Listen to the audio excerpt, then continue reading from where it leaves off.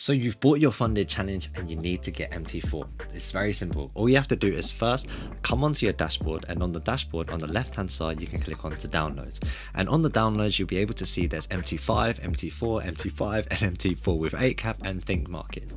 Now it doesn't matter even though it says 8cap or think markets, the whole point is you got to download the MetaTrader 4 platform first, or MetaTrader 5, and once you've got that you can then open an account and look for the server that you are trading on. So for example, even if you downloaded the 8cap MT4 MT5 platform, you can still set up the account no matter what the platform. So all you have to do, come onto the dashboard, go onto the left hand side, click downloads, and then download the platform from there.